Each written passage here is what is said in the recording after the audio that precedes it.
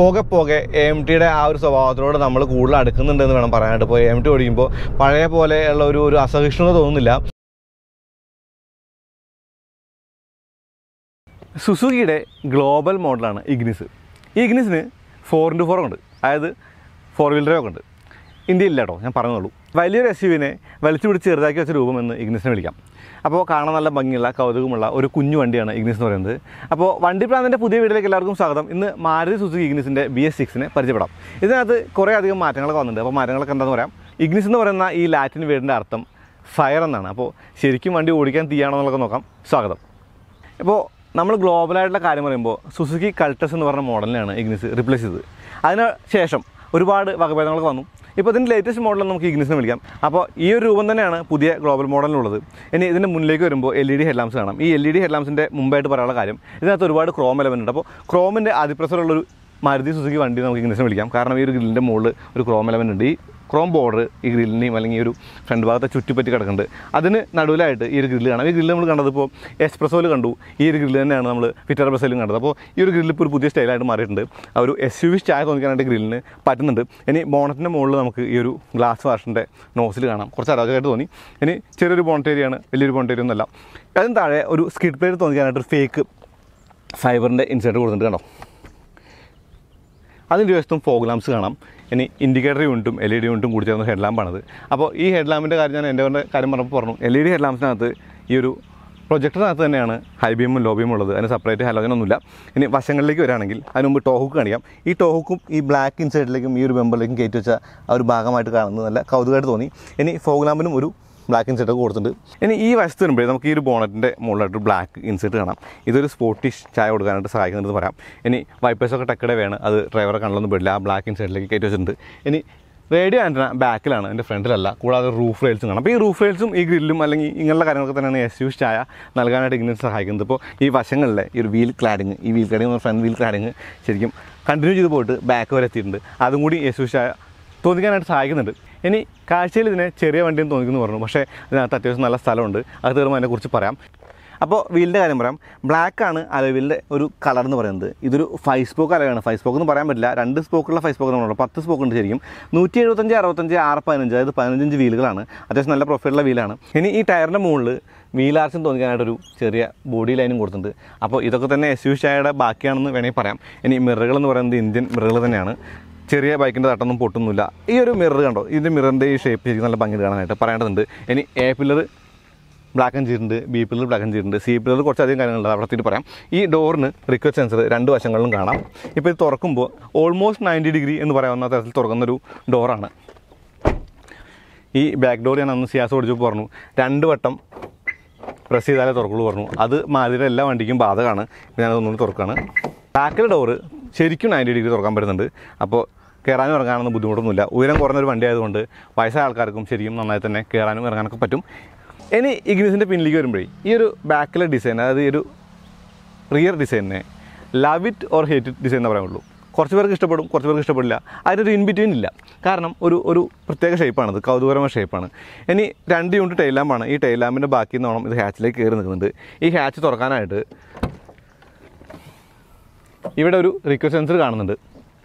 Rear ഡിഫോഗറും rear വൈപ്പറൊക്കെ വണ്ടിക്കുണ്ട്. കൂടാതെ ഒരു സ്പോയിലറും കാണാം. പതിവിന് വിപരീതമായിട്ട്, അതായത് സാധാ കാറുകൾ കാണുന്ന പതിവിന് വിപരീതമായിട്ട് ഈ സ്പോയിലറിലല്ല ഹൈ മൗണ്ട് സ്റ്റോപ്പ് ലാമ്പുള്ളത്. സ്പോയിലറിന് താഴെയാണ്, അതും LED ആണ്. അപ്പോൾ ഈ ഒരു വണ്ടിയുടെ ലൈറ്റുകളെല്ലാം തന്നെ LED ആണ്. അപ്പോൾ LED ലൈറ്റുകളിലേക്ക് വണ്ടികൾ മാറിയിട്ടുണ്ട്. ഇപ്പോൾ BS6 വന്നപ്പോഴും അല്ലെങ്കിൽ പുതിയ മാറ്റങ്ങളിലേക്ക് വന്നപ്പോഴും മാരുതി സുസുക്കിയും പിന്നിലല്ല. കാരണം എല്ലാ വണ്ടികളിലും പുതിയ അപ്ഡേറ്റ് ഒക്കെ വരുന്നുണ്ട്. ഇനി ഒരു റിഫ്ലക്ടർ താഴെ കൊടുത്തിട്ടുണ്ട്. ഇത് ഫോഗ് ലാമ്പല്ല, റിഫ്ലക്ടറാണ്. കൂടാതെ പാർക്കിംഗ് സെൻസേഴ്സ് കാണാം. ഇതൊരു വലിയ ബമ്പറാണ്. ഈ ബമ്പറിനും ഫേക്ക് സ്കിഡ് പ്ലേറ്റ് തോന്നിക്കാനായിട്ടൊരു എലമെൻ്റൊക്കെ കൊടുത്തിട്ടുണ്ട്. ഇപ്പോൾ SUV ചായ കൊടുക്കാനായിട്ട് കുറേ അധികം എലമെൻറ്റ് വണ്ടിക്കകത്തുണ്ടെന്ന് പറയാം. ഇപ്പോൾ ഗ്രില്ലാണെങ്കിലും അല്ലെങ്കിൽ എന്താ പറയുക വീൽ ആർച്ചുകളാണെങ്കിലും ഇപ്പോൾ സ്കിഡ് പ്ലേറ്റ് ആണെങ്കിലും എല്ലാം കൂടി ചേർന്നിട്ട് ഒരു കുഞ്ഞ് SUV തോന്നിക്കാനായിട്ട് ശരിക്കും പറ്റുന്നുണ്ട്. ഇപ്പോൾ ഗ്ലോബലി ഇറങ്ങുന്ന 4x4 മോഡൽ കൂടി ഇന്ത്യയിൽ ഇറങ്ങിയതെങ്കിലും തോന്നി. കാരണം SUV എന്നുള്ളൊരു ആ ഒരു നാമം അല്ലെങ്കിൽ ആ ഒരു വാക്കിന് പൂർണ്ണം നൽകാനായിട്ട് ശരിക്കും 4x4 ഏറ്റവും കൂടുതൽ സഹായിക്കാൻ പറ്റുക. കാരണം 4x4 ഇല്ലാത്ത SUV എന്ന് പറയുന്നത് ശരിക്കും പറഞ്ഞാൽ ഉപ്പില്ലാത്ത കഞ്ഞി പോലെ ആൾക്കാർ പറഞ്ഞിട്ടുണ്ട്. അപ്പോൾ പറഞ്ഞു കേട്ടതല്ല, ശരി തന്നെയാണ്. കാരണം SUVയുടെ രൂപമൊക്കെ ആയിട്ട് നമ്മൾ ചളിയിലോ അല്ലെങ്കിൽ ഒരു സ്ലഷിലൊക്കെ പോയി പെട്ട് കഴിഞ്ഞാൽ കയറാൻ പറ്റില്ല. കാരണം ഈ 2 വീലറിൽ കിടന്ന് കറങ്ങലുള്ളൂ. അപ്പോൾ SUVക്ക് മസ്റ്റായിട്ട് വേണ്ടത് 4x4 ആണെന്നുള്ള ഒരു അഭിപ്രായം പലരും പറഞ്ഞിട്ടുണ്ട്. എന്തായാലും അകത്തേക്ക് പോയിട്ട് അകത്തെ കാര്യങ്ങളൊക്കെ പറഞ്ഞിട്ട് നമുക്ക് വേണ്ടി റോഡിലേക്ക് എടുത്തിട്ട് ഓടിച്ചു നോക്കാം. മാരുതി ഇഗ്നിസിൻ്റെ അകത്തേക്ക് കയറാണ്. അപ്പോൾ അകത്തേക്ക് കയറുമ്പോൾ നിങ്ങൾക്ക് കാണാം ഇതൊരു AMT ആണ് കാണാം. അപ്പോൾ ആദ്യമായിട്ട് ഡോർ പാഡിൻ്റെ കാര്യം പറയാം.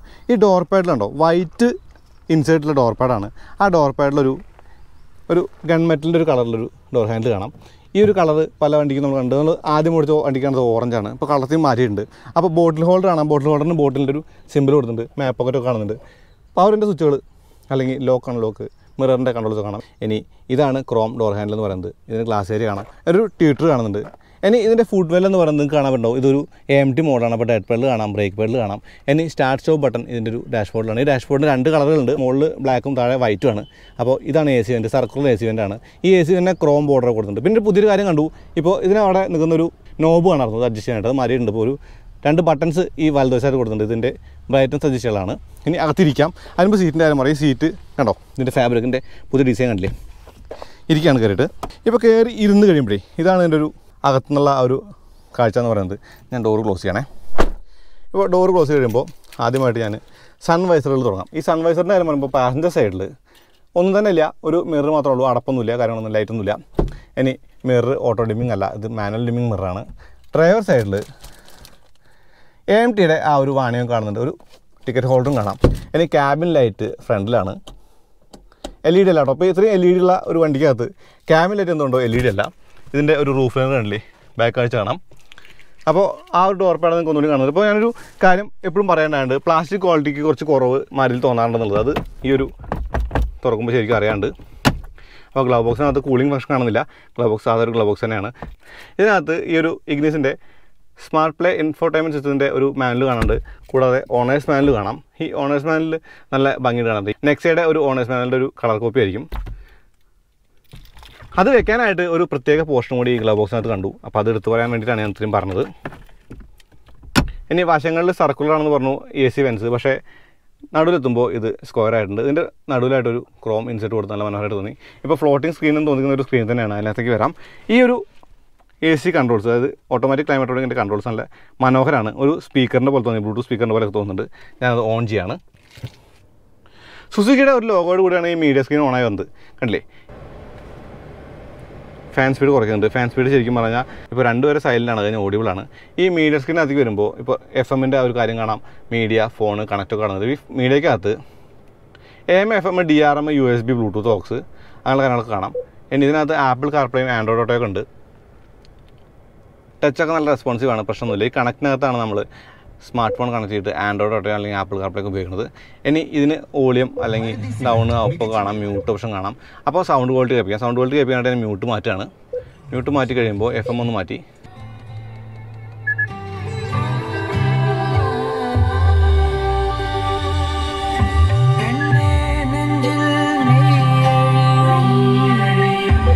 എബോ ആവറേജ് സൗണ്ട് ക്വാളിറ്റി നിന്ന് നിസ്സംശയം പറയാൻ പറ്റുന്നുണ്ട്. ഇനി AC ആ ഒരു യൂണിറ്റ് ശരിക്കും എടുത്ത് കാണിച്ചു തരാം. ഇപ്പോൾ AC യൂണിറ്റ് ടെമ്പറേച്ചർ അല്ലെങ്കിൽ എന്താ പറയുക, നമ്മുടെ ഈ ഒരു റിസർവേഷൻ മോഡിൻ്റെ കാര്യങ്ങൾ എല്ലാം അതിനകത്ത് കാണുന്നത്, ഡിസ്പ്ലേക്കകത്ത് കാണുന്നത്. ഈ ഡിസ്പ്ലേയുടെ ഒരു കളർ എന്ന് പറയുന്നത് ഓറഞ്ചാണ്. ഇനി ടെമ്പറേച്ചർ കൺട്രോൾസ് ഇടതുവശത്തും അല്ലെങ്കിൽ ഫാനിൻ്റെ കൺട്രോൾസ് വലതുവശത്താണ്. ശരിക്കും നല്ല കാലികമാണ് ഈ രൂപം എന്ന് പറയാം. കാരണം അതിൻ്റെ ഒരു സ്പീക്കറിൻ്റെ പോലെ തോന്നിക്കുന്ന രൂപമായിട്ട് തോന്നുന്നുണ്ട്. ഇനി ഹസാർഡ് ലൈറ്റ് ഇതിൻ്റെ മുകളിലാണ്. ഇനി ഈ ഒരു AC യൂണിറ്റിന് ബട്ടണുകൾ കാണാം. അപ്പോൾ റിസർവേഷൻ മോഡിൻ്റെ ബട്ടൺ കാണാം, AC ബട്ടൺ കാണാം, അല്ലെങ്കിൽ auto front rear refocus button കാണാം. അപ്പോൾ ഈ ഒരു ബട്ടൺസൊക്കെ തന്നെ ക്രോമിൽ ഇൻസെർട്ട് കൊടുത്ത് മനോഹരാക്കിയിട്ടുണ്ട്. ഇനി USB ഓക്സ് പോർട്ട് കാണാം. കൂടാതെ ഒരു 12 വോൾട്ട് സൗകര്യം കാണുന്നുണ്ട്. ഇപ്പോൾ 120 വോൾട്ട് മാക്സിമം എന്നുള്ളത് നമ്മൾ മാരുതിയുടെ പല വണ്ടിയിലും കണ്ടു. ഒരു കപ്പി ഹോൾഡർ കാണുന്നുണ്ട്, ബോട്ടിൽ ഹോൾഡേഴ്സ് കാണുന്നുണ്ട്. ഇപ്പോൾ ഇതാണ് എൻ്റെ AMT ലിവർ എന്ന് പറയുന്നത്. ഈ AMT ലിവറിൽ reverse, neutral, drive, manual mode കാണാം. അപ്പോൾ ഇടത്തോട്ട് തട്ടി കഴിഞ്ഞാൽ പ്ലസ് മൈനസ് ആയിട്ട് മാനുവലായിട്ട് ഉപയോഗിക്കാം. ഇനി സ്പീക്കേഴ്സൊക്കെ ഡോറിലാണ്. ഇതാണ് എൻ്റെ സീറ്റിൻ്റെ ഡിസൈൻ, നേരത്തെ ഞാൻ പറഞ്ഞു. അപ്പോൾ എയർ ബാഗിൻ്റെ ആ ഒരു കട്ടിങ് ഉണ്ടോ ഡാഷ്ബോർഡിൽ, അത് എടുത്ത് കാണിക്കുന്നുണ്ട്. ഇനി വൈപ്പേഴ്സിൻ്റെ ചെറിയ ഭാഗം മാത്രമേ കാണുന്നുള്ളൂ, അത് എടുത്ത് പറയേണ്ടതുണ്ട്. ഇനി ബാക്കിലേക്ക് വിട്ട് ബാക്കിൽ കാര്യം പറയുന്നതിന് മുമ്പ് സ്റ്റിയറിംഗിലേക്ക് വരികയാണ്. ഇപ്പോൾ സ്റ്റിയറിംഗിൻ്റെ മുകളിൽ വരുമ്പോൾ ഇപ്പോൾ ഓഡിയോ കൺട്രോൾസ് കാണാം, മ്യൂട്ട് ബട്ടൺ കാണാം, ഇൻഫർമേഷൻ ബട്ടൺസ് കാണാം, ടെലിഫോണിക് കൺട്രോൾസ് കാണാം. ഇപ്പോൾ ഒരു അലുമിനിയം ഇൻസെർട്ട് കൊടുക്കുന്നുണ്ട്, സുസുക്കിയുടെ ലോഗോ കാണുന്നുണ്ട്. വലതുവശത്ത് തന്നെയാണ് ഹെഡ് ലാമ്പ് കൺട്രോളും അല്ലെങ്കിൽ ഇടതുവശത്ത് തന്നെയാണ് വൈപ്പേഴ്സ് കൺട്രോൾ. അത് മാറ്റണമെന്നില്ല, മാറി തന്നെയാണ്. ഇനി മീറ്റർ കൺസോളിനകത്തേക്ക് വരുമ്പോൾ ഈ മീറ്റർ കൺസോളിനകത്ത് ഇടതുവശത്തായിട്ട് RPM മീറ്ററും വലതുവശത്തായിട്ട് സ്പീഡോമീറ്ററും കാണാം. ഇനി ഇൻഫർമേഷൻസ് എല്ലാം തന്നെ അതിൻ്റെ ഒരു വലതുവശത്തെ ഡിസ്പ്ലേയിലാണ്. അത് മാറ്റുന്നത് ഞാൻ പറഞ്ഞു ഈ ബട്ടൺസ് ആണെന്ന് പറഞ്ഞു. ഈ ബട്ടൺസിനകത്ത് ഇൻഫർമേഷൻ പ്രസ് ചെയ്യുമ്പോൾ ഇൻസ്റ്റൻറ്റ് ഫ്യൂവൽ എക്കണോമി അല്ലെങ്കിൽ ആവറേജ് ഫ്യൂവൽ എക്കണോമി, റേഞ്ച്, കൂടാതെ ആവറേജ് സ്പീഡ്, ഡ്രൈവിംഗ് ടൈം, എടുത്ത ട്രിപ്പിൻ്റെയാണ്, അങ്ങനെയുള്ള കാര്യങ്ങൾ കാണാം. ഇനി ട്രിപ്പ് നമുക്ക് A യും B യും ട്രിപ്പ് ഉണ്ട്, അതും ഇവിടെ തന്നെ അഡ്ജസ്റ്റ് ചെയ്യുന്നത്. ഇതിൻ്റെ ബ്രൈറ്റ്നസ് കുറയ്ക്കാനായിട്ടുള്ളൊരു ബട്ടണും കൂടി ഡെഡിക്കേറ്റഡ് ആയിട്ട് കൊടുത്തിട്ടുണ്ട്. വാണിംഗ് ലൈറ്റുകളൊക്കെ കാണാം. പിന്നെ ആ ഒരു ബാക്ക്ഗ്രൗണ്ട് ലൈറ്റ് ശരിക്കും മനോഹരമായിട്ട് തോന്നി. മുകളിൽ ലൈറ്റും ആ നടുവിലെ റിങ്ങൊക്കെ മനോഹരമായിട്ട് തോന്നി. 6500 RPM റെഡ് ലൈൻ മാർക്ക് ചെയ്ത് ഓടിക്കുമ്പോൾ അതിനെക്കുറിച്ച് കൂടുതൽ പറയാം. ഇനി ഈ മിറർ ഫോൾഡിംഗ് ആണ്. ഇപ്പോൾ ഞാൻ അൺഫോൾഡ് ചെയ്യാണ്. അൺഫോൾഡ് ചെയ്യാൻ പ്രസ് ചെയ്യാൽ മതി, അൺഫോൾഡ് ആവും. ഇനി ഡോർ തുറന്നിട്ട് നമ്മൾ പിന്നിലേക്ക് പോകണം. പിന്നിലേക്ക് പോകുന്നതിന് മുന്നേ ഇത് കുഞ്ഞു കാറായതുകൊണ്ട് തന്നെ ഞാനത് ഏറ്റവും മുന്നിലേക്ക് ഇട്ടത് അത് ഏറ്റവും പിന്നിലാണ്. അപ്പോൾ ഇതാണ് ഇതിൻ്റെ കീ എന്ന് പറയുന്നത്. ഈ കീക്ക് അത് ലോക്ക് അൺലോക്ക് ബട്ടൺ മാത്രമേ ഉള്ളൂ. ബൂട്ട് ഓപ്പണിംഗ് ബട്ടൺ ഇല്ല. കാരണം ബൂട്ട് ഓപ്പൺ ചെയ്യാനുള്ള ബട്ടൺ എന്ന് പറയുന്നത് ബൂട്ടിന് മുകളിൽ തന്നെയാണ്. അങ്ങോട്ട് പോരാം. ഇത് ബാക്കിലിരിക്കുമ്പോഴേ ചെറിയ കാറാണെന്ന് പറഞ്ഞു. പക്ഷേ ചെറിയ കാറിൻ്റെ ഒരു സ്ഥലമല്ല, വലിയ സ്ഥലമാണെന്ന് പറയാം. അപ്പോൾ നല്ല സ്ഥലമുള്ള വണ്ടിയാണ്. അപ്പോൾ നല്ല നീ റൂമുണ്ട്, നല്ല തൈ സപ്പോർട്ട് കാണുന്നുണ്ട്. കൂടാതെ ഹെഡ് റൂം ശരിക്കും എടുത്ത് കാണിക്കാം, ഹെഡ് റൂം ഉണ്ട്. അപ്പോൾ അതൊക്കെ പറയേണ്ടതുണ്ട്. പിന്നെ ഗ്രാബ് ഹാൻഡിൽ ശരിക്കും സ്പ്രിംഗ് ലോഡറാണ്. ഒരു ബോട്ടിൽ ഹോൾഡർ പിന്നിൽ കാണുന്നുണ്ട്. AC വെൻ്റ് ഇല്ല, 12 തൊട്ട് സോറൊന്നുമില്ല. ഒരു ചെറിയ ഫ്ലൂർ ഹമ്പ് കാണാം. ഇതിൻ്റെ സീറ്റ് ബെൽറ്റ് എന്ന് പറയുന്നത് ബാക്കിലെ സീറ്റ് ബെൽറ്റ് 2 ഉള്ളൂ. ഇതൊരു 2 സീറ്ററായിട്ട് കണക്കാക്കിയാൽ മതി. കാരണം 3ാമത്തെ സീറ്റ് ബെൽറ്റ് ലാബ് ബെൽറ്റ് തന്നെയാണ്. ബാക്കിലും ഒരു സ്പീക്കർ കാണാം. കൂടാതെ ഒരു ബോട്ടിൽ ഹോൾഡർ കാണുന്നുണ്ട്. ഈ വൈറ്റ് ഇൻസൈഡ് ബാക്കിലെ ഡോർ പാഡും കാണുന്നുണ്ട്. ഇനി ഞാൻ വണ്ടിയുടെ ഡിസൈൻ്റെ കാര്യം പറഞ്ഞപ്പോൾ എടുത്തു പറയാത്തൊരു കാര്യം, ഈ വശങ്ങളിലെ ഈ ഒരു 3 കട്ടിംഗ് ആണ്. ഇതാണ് ഇഗ്നിസിൻ്റെ ഐഡൻറ്റിറ്റി എന്ന് പറയുന്നത്. അത് വിട്ടുപോയതാണ്, അതുകൊണ്ട് ഇപ്പോൾ പറയുന്നത്. ഈ വീലാർച്ചും ശരിക്കും പുറത്തേക്ക് തള്ളി നിൽക്കുന്ന പോലെ തോന്നുന്നുണ്ട്. അതും SUV സ്റ്റായ തോന്നിക്കാനായിട്ട് സഹായിച്ചു. ഇനി പിന്നിലേക്ക് വരുമ്പോൾ ബൂട്ട് തുറക്കാണ്. ബൂട്ട് തുറക്കാനായിട്ട് നമുക്കിവിടെ ഒരു റിക്വസ്റ്റ് സെൻസർ കാണാം. കൂടാതെ ഒരു ബട്ടണും കാണാം. ഈ ബട്ടൺ പ്രസ് ചെയ്യുമ്പോൾ നമുക്ക് ഹാച്ച് തുറക്കാം. അപ്പോൾ റിവേഴ്സ് ക്യാമറ നമുക്ക് കാണാൻ പറ്റും. ഇത് 60-40 മറിച്ചിടാവുന്ന സീറ്റാണ്. അത് മറിച്ചിടുമ്പോൾ നല്ല ലഗേജ് സ്പേസ് ഒക്കെ ശരിക്കും കിട്ടും. അപ്പോൾ ഒരു ബൂട്ട് ഏരിയ കണ്ടില്ലേ. അപ്പോൾ ലഗേജ് പൊക്കുമ്പോൾ എടുത്തേക്കാനായിട്ട് കുറച്ച് പാടായിട്ട് തോന്നി. കാരണം ഈ ഒരു ഇതിൽ തട്ടാനുള്ള ചാൻസ് ഉണ്ട്, കുറച്ച് കുഴിയായതുകൊണ്ട്. ഇനി ബൂട്ട് ലൈറ്റ് കൊടുത്തിട്ടുണ്ട്. അത് നീക്കിയിട്ട് ഇത് പൊക്കുമ്പോൾ നിങ്ങൾക്ക് സ്പെയർ വീൽ കാണാം. ഈ സ്പെയർ വീൽ അലോയ്സ് അല്ല, സാധാ വീൽ തന്നെയാണ്. ഇനി എടുത്തു പറയേണ്ട കാര്യം, ഈ വണ്ടിക്കകത്ത് ഐസോഫിക് സ്റ്റൈൽ സീറ്റ് ഉണ്ട്. അതിൻ്റെ ടെതറും കൂടി നിങ്ങൾക്ക് ഇവിടെ കാണുന്നുണ്ട്. അപ്പോൾ അതുകൂടി പറയേണ്ടതുണ്ട്. ഇനി സീറ്റൊന്ന് മറിച്ചിടാം, നിങ്ങൾക്കൊരു രൂപം കാണിക്കാനായിട്ട്. കണ്ടേ, ഇപ്പോൾ ആ ഒരു സീറ്റ് മറിച്ചിട്ടപ്പോൾ ആ ലഗേജ് സ്പേസ് കണ്ടില്ല. അപ്പോൾ അത്യാവശ്യം നല്ല ലഗേജ് സ്പേസും ഈ വണ്ടിക്കകത്ത് ഉണ്ടെന്ന് പറയാം. ഡോർ അടയ്ക്കാനായിട്ടൊരു, അതായത് ഹാച്ച് ഡോർ അടയ്ക്കാനായിട്ടൊരു ഹാൻഡിലും കൂടി കൊടുത്തിട്ടുണ്ട്. ഈ ഇഗ്നിസിൻ്റെ എഞ്ചിനെ കുറിച്ച് പറയുമ്പോൾ, എഞ്ചിനെ കുറിച്ച് പറയാതെ നമുക്കിത് പൂർണ്ണമാക്കാൻ പറ്റില്ല. എഞ്ചിനെ കുറിച്ച് പറയുമ്പോൾ ഇത് K സീരീസ് പെട്രോൾ എഞ്ചിനാണ്. 4 സിലിണ്ടർ പെട്രോൾ എഞ്ചിനാണ്. നിങ്ങൾക്ക് 4 പ്ലഗ്സ് കാണാം. ഇപ്പോൾ ഇതിൻ്റെ ടോർക്ക് എന്ന് പറയുന്നത് 113 Nm. അതുപോലെ ഒരു 61 കിലോവാട്ട് പവറുള്ളൊരു എഞ്ചിനാണത്. അപ്പോൾ അതാണ് ഇതിൻ്റെ സ്പെസിഫിക്കേഷൻ എന്ന് പറയുന്നത്. ഈ എഞ്ചിൻ ബേക്കകത്ത് അത്യാവശ്യം സ്ഥലമുണ്ട്. ഇപ്പോൾ ഞാൻ കണ്ടില്ലേ, ഈ ഒരു ബമ്പറും ഈ എഞ്ചിനും തമ്മിലൊരു ഗ്യാപ്പ് ഉണ്ടോ. പിന്നെ ABS സെൻസർ കാണാം, കാര്യങ്ങളൊക്കെ തന്നെ കാണുന്നത്. ECU കാണുന്നുണ്ട്. അപ്പോൾ എഞ്ചിൻ റൂമിന് ബോണറ്റിന് ശരിക്കും ഒരു ഇൻസ്റ്റലേഷൻ കൊടുത്തിട്ടുണ്ട്. അപ്പോൾ എഞ്ചിൻ സൗണ്ട് കുറയ്ക്കാനായിട്ട് ഓടിക്കുമ്പോൾ അതിനെക്കുറിച്ച് കൂടുതൽ പറയാൻ സൗണ്ട് എങ്ങനെയുണ്ടെന്നുള്ളതൊക്കെ. നമ്മൾ ഇഗ്നിസ് ഓടിക്കാട്ടോ. ഇഗ്നിസിൻ്റെ AGS ഓടിക്കുകയാണ്. ഇപ്പോൾ AGS എന്ന് പറയുന്നത് ഓട്ടോ ഗിയർ ഷിഫ്റ്റാണ് മാരുതിയുടെ. അപ്പോൾ സ്റ്റിയറിങ്ങിന് തമ്പ് കൺട്രോളും കാര്യങ്ങളൊന്നും തന്നെ ഇല്ല, ലെതർ റാപ്പിംഗ് ഒന്നുമില്ല, സാധാ സ്റ്റിയറിംഗ് ആണ്. അപ്പോൾ ഞാനത് കാലെടുത്ത് എടുക്കാം കേട്ടോ. ഈ റെഡ് ലൈൻ ചെയ്യുന്നില്ല. 5000 ഷിഫ്റ്റ് ആവുന്നുണ്ട്. 5000 ഷിഫ്റ്റ് ആവുമെന്ന് പറയുമ്പോൾ ഷിഫ്റ്റ് നമുക്ക് ശരിക്കും ആ ഒരു ഇൻഡിക്കേഷൻ കാണാനുണ്ട്. കണ്ടോ, ഒന്ന് കാണിക്കാം. കണ്ടില്ലേ. അപ്പോൾ ഇതിന് പക്ഷേ മാനുവൽ മോഡുണ്ട്. അപ്പോൾ മാനുവൽ മോഡ് ഇടുമ്പോൾ ശരിക്കും നമുക്ക് വേണമെങ്കിൽ റെഡ് ലൈൻ ചെയ്യാനായിട്ട് എളുപ്പമാണ്. ഇപ്പോൾ റെഡ് ലൈൻ ചെയ്യാൻ ഉള്ളൊരു സംഗതി ഇവിടെ ഉണ്ടെന്ന് തോന്നുന്നു. ഞാൻ നോക്കട്ടെ. ഞാനിപ്പോൾ ശരിക്കും ഗിയർ ഞാൻ ഷിഫ്റ്റ് ചെയ്തു, സെക്കൻഡിലാക്കി. ഇപ്പോൾ സെക്കൻഡിലാണ്. ഇപ്പോൾ 6500 റെഡ് ലൈൻ കാണിച്ചത്. അപ്പോൾ ഞാൻ ചവിട്ടി പോട്ടെ.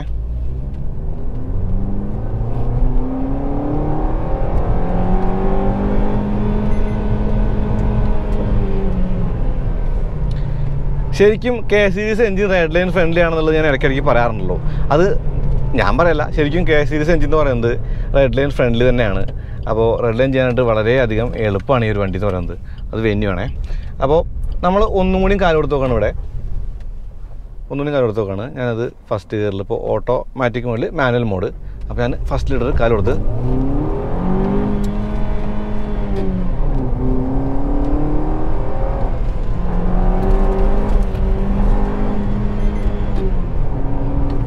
കണ്ടില്ലേ. അപ്പോൾ ഈ ഒരു ഓട്ടോമാറ്റിക് ആയതുകൊണ്ട് ബ്രേക്കിൻ്റെ കാര്യം ആദ്യമേ പറയാം. നല്ല ബ്രേക്കാണ്. ബ്രേക്ക് എന്ന് പറയുമ്പോൾ കോൺഫിഡൻസ് വരുന്ന ബ്രേക്കാണ്. ഇപ്പോൾ ഈ ഹാൻഡ്ലിങ്ങിൻ്റെ കാര്യം പറയുമ്പോൾ ശരിക്കും വണ്ടി കണ്ടോ, സാധാരണ മാരുതി വണ്ടികളിലെ ആ ഒരു ഹാൻഡ്ലിങ് ഡിപ്പാർട്ട്മെൻറ്റ് തന്നെയാണ് ഈ ഒരു വണ്ടിക്കുള്ളത്. ഇപ്പോൾ മക്ഫേഷൻ സെറ്റാണ് ഫ്രണ്ടിൽ.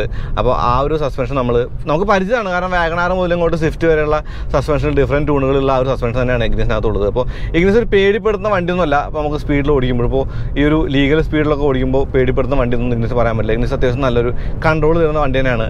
ഈ സ്റ്റിയറിംഗ് ഞാൻ സിയാസിന് പറഞ്ഞ ആ ഒരു ഡെഡ് സെൻറ്റർ ഇതിനകത്തുണ്ട്. അപ്പോൾ അത് മാരുതിയുടെ സ്റ്റിയറിങ്ങുകളിൽ കാണാറുള്ളൊരു സംഗതിയാണ്. ഇനി നിങ്ങളെല്ലാവരും പറയുന്ന ഒരു പരാതിയാണ് ഇതിൻ്റെ ഫ്യൂവൽ എഫിഷ്യൻസിയോ അല്ലെങ്കിൽ വിലയൊന്നും ഞാൻ പറയുന്നില്ല എന്നുള്ളത്. പല വീഡിയോയിലും താഴെ ഞാനത് എഴുതി കാണിക്കുന്നുണ്ട്. നിങ്ങൾ കാണാത്തതായിരിക്കുമെന്ന് ഞാൻ അനുമാനിക്കുന്നു. പക്ഷേ ഈ ഒരു വീഡിയോയ്ക്ക് താഴെ ഞാൻ എഴുതി കാണിക്കുന്നുണ്ട്. അപ്പോൾ നിങ്ങൾക്കത് കാണാൻ പറ്റും എന്താണ് ഇതിൻ്റെ വില എന്നുള്ളതും എത്രയാണ് ഇതിൻ്റെ ഫ്യൂവൽ എഫിഷ്യൻസി എന്നുള്ളത്. കാരണം അത് പറയുന്നതിനേക്കാൾ കൂടുതൽ കുറച്ചും കൂടി നല്ലത് എഴുതി കാണിക്കുമ്പോൾ ശരിക്കും കാണാനായിട്ട് എളുപ്പമാണല്ലോ വെച്ചിട്ടാണ് അങ്ങനെ ചെയ്യുന്നത്. അപ്പോൾ അത് ശരിക്കും എടുത്ത് പറയേണ്ട ഒരു കാര്യം തന്നെയാണ്. ഇപ്പോൾ ഇൻ ഗിയർ ആക്സിലറേഷനെ കുറിച്ച് പറയണ്ട. അപ്പോൾ 4ാമത്തെ ഗിയറിൽ നമ്മൾ പോകണം. 4ാമത്തെ ഗിയറിൽ പോകുമ്പോൾ ഞാൻ ചുമ്മാ ഒന്ന് കാല് കൊടുക്കുകയാണ്. ഇപ്പോൾ 2ാമത്തെ ഗിയറിലേക്ക് ഷിഫ്റ്റ് ചെയ്ത് കയറിപ്പോയി. ഞാൻ ചവിട്ടിയപ്പോൾ കുറച്ച് കൂടിപ്പോയി. അതുകൊണ്ടാണ് ഇൻ ഗിയറിൽ ആക്സിലറേഷൻ കൊടുക്കാനായിട്ട് ഞാൻ മെല്ലെ തന്നെ ഓടിച്ച് കാണിക്കാം. ഇപ്പോൾ 2ാമത്തെ ഗിയറിൽ നമ്മൾ പോയിക്കൊണ്ടിരിക്കുന്നത്. ഞാൻ വളരെ ചെറിയൊരു ഇൻപുട്ടാണേ, ഒന്നും അമർത്തി ഓടുന്നില്ല. അപ്പോൾ 2200 RPM ഗിയർ മാറുന്നുണ്ട്. ഇപ്പോൾ ഗിയർ മാറി 4ാമത്തെ ഗിയറിലെത്തി. ഇതൊരു 5 സ്പീഡ് AMT ആണ്. അപ്പോൾ 5ാമത്തെ ഗിയറിൽ നമ്മൾ 1500 RPM എത്തിയിട്ടുണ്ട്. അപ്പോൾ നല്ലൊരു ഫ്യൂവൽ എഫിഷ്യൻസി ഉള്ളൊരു വണ്ടിയാണ് എന്നുള്ളത് തെളിയിക്കാനായിട്ട് ഈ ഒരു ഇത് മതിയാവും. ഇപ്പോൾ നമ്മൾ ചവിട്ടി കുത്തി ഓടിക്കുന്നതിന് പകരം മെല്ലെ ഓടിച്ച് കാണിക്കാനുള്ള കാരണം, ഇപ്പോൾ AMTയുടെ ലാഗ് നിങ്ങൾക്ക് ഫീൽ ചെയ്യുന്നുണ്ടെന്ന് അറിയാൻ വേണ്ടിയാണ് ഞാൻ അങ്ങനെ ഓടിച്ചത്. ചെറിയൊരു ലാഗ് ഫീൽ ചെയ്യുന്നുണ്ട്. എന്നാലും പോകെ AMTയുടെ ആ ഒരു സ്വഭാവത്തിനോട് നമ്മൾ കൂടുതൽ അടുക്കുന്നുണ്ടെന്ന് വേണം പറയാനായിട്ട്. ഇപ്പോൾ AMT ഓടിക്കുമ്പോൾ പഴയ പോലെയുള്ള ഒരു അസഹിഷ്ണുത തോന്നുന്നില്ല. AMTയോട് നമ്മൾ താതാത്മ്യപ്പെട്ടു എന്ന് തന്നെയാണ് തോന്നുന്നത്. അപ്പോൾ അത്യാവശ്യം വണ്ടികളൊക്കെ ഓടിച്ചപ്പോഴും എനിക്ക് അങ്ങനെ തോന്നി. അപ്പോൾ ശരിക്കും AMT റിഫൈൻഡായി വരുന്നുണ്ട്. അത് നല്ലൊരു കാര്യമാണ്. ഓട്ടോമാറ്റിക്കുകളിലേക്ക് വണ്ടികൾ തിരിയുമ്പോൾ AMTയുടെ ഒരു കാര്യം ഇവിടെ ഉണ്ട്. കാരണം ഇന്ധനക്ഷമത കൂടിയ ഓട്ടോമാറ്റിക് ആണല്ലോ ഇപ്പോൾ AMT എന്ന് പറയുന്നത്. ഇനി ഞാൻ കാല് കൊടുക്കാം. കാല് കൊടുക്കുമ്പോൾ 4ാമത്തെ ഗിയറിൽ അല്ലെങ്കിൽ 5ാമത്തെ ഗിയറിൽ 2ാമത്തെ ഗിയറിലേക്ക് ഷിഫ്റ്റ് ചെയ്തിട്ടാണ് കയറി പോകുന്നത്.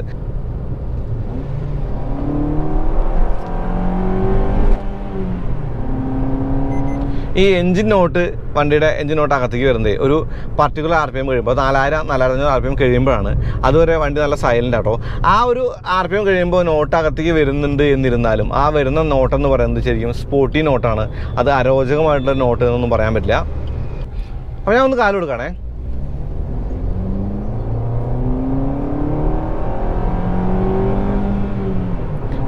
എൻജിനോട് കണ്ടില്ലേ 5800 RPMലൊക്കെയാണ് ഗിയർ മാറിയത്. ഇപ്പോൾ 113 Nm ടോർക്ക് എന്ന് പറയുന്നത് ഈ പെട്രോൾ എഞ്ചിൻ്റെ സീരീസ് എഞ്ചിൻ്റെ ടോർക്ക് എന്ന് പറയുന്നത് ശരിക്കും ഡ്രൈവബിലിറ്റി നന്നായി സഹായിക്കുന്നുണ്ട്. കാരണം ഈ AMTയുടെ ഷിഫ്റ്റ് സീംലെസ് ആവാനായിട്ട് ആ ടോർക്കിന് സഹായമുണ്ട് എന്ന് എടുത്ത് പറയേണ്ടതുണ്ട്. പിന്നെ പവർ എന്ന് പറയുന്നത് ഞാൻ പറഞ്ഞ 61 kW എന്ന് പറഞ്ഞാൽ ഞാനത് BHPക്കോ PSCക്കോ കൺവേർട്ട് ചെയ്യുന്നില്ല. കാരണം നമ്മുടെ ആ ഒരു സീരീസ് എഞ്ചിൻ്റെ സ്പെക്ക് പറയുമ്പോൾ നമ്മൾ സ്വിഫ്റ്റിനകത്തും അല്ലെങ്കിൽ മറ്റുള്ള വണ്ടികൾക്കകത്തൊക്കെ പറഞ്ഞിട്ട് 1.5 അല്ല 1.2 ലിറ്ററാണ് സീരീസ് എഞ്ചിനാണ്. ഇപ്പോൾ ബോണറ്റ് കണ്ടുകൊണ്ടല്ല നമ്മൾ വണ്ടി ഓടിക്കുന്നത്. എന്നാലും ഇതിനകത്തിരുന്ന് ഓടിക്കുമ്പോൾ ശരിക്കും ഒരു കോൺഫിഡൻസ് ഒക്കെ തരുന്നുണ്ട്. കുഞ്ഞു വണ്ടി അതുകൊണ്ട് ടാക്കിൾ ചെയ്യാനൊക്കെ എളുപ്പമാണ്. ഇപ്പോൾ നമുക്ക് കട്ടിങ്ങും അല്ലെങ്കിൽ കാര്യങ്ങളൊക്കെ തന്നെ എളുപ്പമാണ്. ഇപ്പോൾ ലൈൻ ചേഞ്ച് ചെയ്യുമ്പോഴും ബോർഡ് റോളും കാര്യങ്ങളൊന്നുമില്ല. പിന്നെ ഈ ഒരു ക്ലച്ച് ഇല്ലാത്തതുകൊണ്ട് തന്നെ നമുക്ക് അനായാസമായിട്ട് വണ്ടി ഓടിച്ചുകൊണ്ട് നടക്കാമെന്നുള്ളതാണ് അതിൻ്റെ ഒരു ഹൈലൈറ്റ്. കാരണം ഇപ്പോൾ സിറ്റിയിലാണെങ്കിലും ശരിക്കും നല്ല ഫ്രണ്ട്ലിയാണ് വണ്ടി. നമുക്ക് ക്ഷീണമൊന്നും അറിയാതെ തന്നെ ഓടിച്ചുകൊണ്ട് നടക്കാൻ പറ്റും. അപ്പോൾ സീറ്റിൻ്റെ കാര്യം പറയുമ്പോൾ തൈ സപ്പോർട്ടൊക്കെ കൊള്ളാം. നല്ല തൈ സപ്പോർട്ടുണ്ട്. നല്ല ഇരിക്കാനൊക്കെ നല്ല രസമുണ്ട്. രസം എന്ന് പറയുമ്പോൾ എന്താ നിങ്ങൾ രസം എന്ന് പറയുന്നത് തോന്നും. കാരണം ചില വണ്ടികളിലിരിക്കുമ്പോൾ ഈ തൈ സപ്പോർട്ട് ശരിയല്ലാത്തതുകൊണ്ട് കാല് വേദനിക്കുന്ന ഒരു കാര്യം ഉണ്ടാവാറുണ്ട്. അത് ഇഗ്നിസിനകത്ത് ഇല്ല. അതുകൊണ്ടാണ് രസം എന്ന് എടുത്ത് പറഞ്ഞത്. പിന്നെ ഈ സ്റ്റിയറിങ് നമ്മുടെ കാഴ്ചയെ ഒബ്സ്ട്രക്റ്റ് ചെയ്യുന്നതായിട്ട് തോന്നി ചെറുതായിട്ട്. കാരണം എനിക്ക് ഈ ഒരു നമ്മുടെ ഗ്ലാസ് ഏരിയക്ക് താഴെ സ്റ്റിയറിങ് വേണം എന്നുള്ളതാണ് എൻ്റെ ഒരു പ്രിഫറൻസ്. അപ്പോൾ അത് ഈ ഇഗ്നിസിനകത്ത് കണ്ടില്ല. പക്ഷേ അപ്പോൾ എടുത്തു പറയേണ്ട കാര്യം ഞാൻ സീറ്റ് ഏറ്റവും താഴേക്ക് ഇട്ടാണ് നിൽക്കുന്നത്. അപ്പോൾ ഈ സീറ്റിൻ്റെ ആ ഒരു പൊസിഷൻ കൂടി അതിനെ സ്വാധീനിക്കുന്നുണ്ട് എന്നുള്ളതുകൊണ്ടായിരിക്കും മിക്കവാറും അത്. ഈ ഹോൺ അടിക്കാനായിട്ട് എളുപ്പമാട്ടോ. ഹോൺ പാഡിലേക്ക് നമ്മൾ സ്ട്രെച്ച് ചെയ്യേണ്ട കാര്യമൊന്നുമില്ല. ഹോൺ പാഡിലേക്ക് നമുക്ക് വേഗം എത്തുന്നുണ്ട്. അപ്പോൾ സിമ്പിളായിട്ട് പറഞ്ഞാൽ ഓടിക്കാൻ രസമുള്ള ഒരു AMT എന്ന് നമുക്ക് ഈ ഇഗ്നിസിൻ്റെ AMT പറയാം.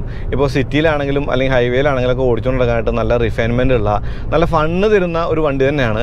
ഇപ്പോൾ വന്ന് നമുക്ക് AMT വണ്ടികളുടെ കാര്യം നമ്മൾ പറയുമ്പോൾ 3-ൽ 1 വണ്ടി AMT എന്നുള്ള അവസ്ഥയ്ക്ക് എത്തിയിട്ടുണ്ട്. കാരണം ഇപ്പോൾ AMT വണ്ടികൾക്ക് ഒരുപാട് ജനകീയത വന്നു. അത് നേരത്തെ പറഞ്ഞ കാര്യം തന്നെയാണ്. ഇനി ഞാൻ ഒന്നും കൂടി കാല് കൊടുക്കുന്നുണ്ട്. ഇപ്പം മാനുവൽ മോഡിൽ ഓടിക്കാനുള്ള ഓപ്ഷനും കൂടി ഉള്ളതുകൊണ്ട് വണ്ടി ഓടിക്കുമ്പോൾ ശരിക്കും നമുക്ക് ആ ഒരു ഫൺ ഫാക്ടർ കൂടി കിട്ടുന്നുണ്ട്. ഇപ്പോൾ നമുക്ക് ഒന്ന് ഡൗൺ ചെയ്യണം അല്ലെങ്കിൽ ഒരു എൻജിൻ ബ്രേക്കും വേണം. അങ്ങനെയൊക്കെ ആണെങ്കിലും നമുക്ക് ഈ ഒരു പ്ലസ് മൈനസ് ഉപയോഗിച്ചിട്ട് ചെയ്യാമെന്നുള്ളതും പറയേണ്ട കാര്യമാണ്.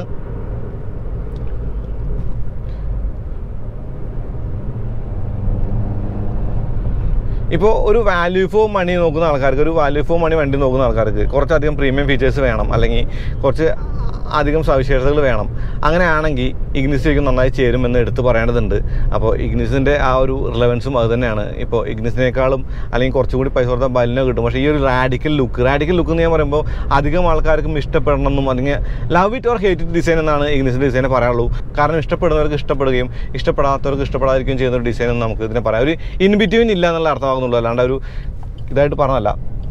അപ്പോൾ ഞാൻ ഒന്നിനും കാല് കൊടുക്കുകയാണ്.